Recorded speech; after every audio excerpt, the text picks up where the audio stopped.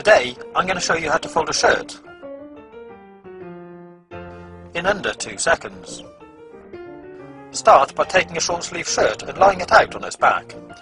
Then we need to draw an imaginary line halfway between the top and the bottom of the shirt, roughly here, and another one halfway between the centre line of the shirt and the outside edge, about here. We'll call the point where the lines cross A, the top point B, and the bottom point C. Start by pinching the shirt at point A with your left hand, pick up point B with your right hand, then cross your right hand over to pick up point C.